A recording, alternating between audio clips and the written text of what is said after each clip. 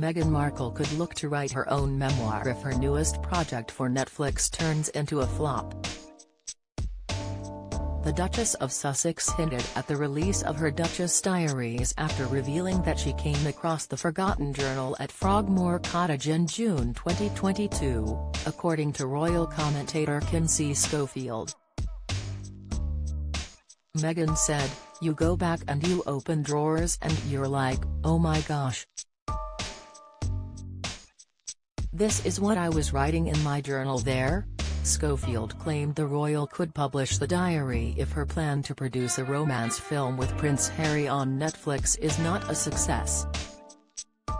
Queen Camilla's grandfather violently assaulted his first wife while pregnant, she told Talk TV. Meghan specifically told us that she stumbled upon her diary in Frogmore Cottage, one of the last times she was there.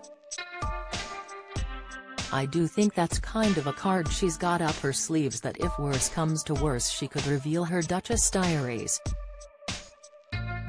I thought that too, that if Netflix did say to them, you haven't performed to extent we expected with the amount of cash we gave you, Harry and Meghan might have to front some stuff just to keep Netflix interested. The expiration on that deal isn't until 2025, so we will have to see what these new projects do for Netflix."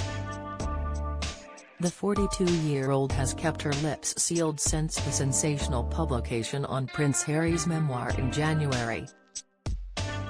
Royal author Christopher Anderson believes the Duchess will take advantage of her current standing after the royal couple have received months of criticism. He told Us Weekly, "We've seen her perspective with some examples, but I'm sure Terry's always another rabbit to pull out of the hat, some fact that we didn't know to put into a book.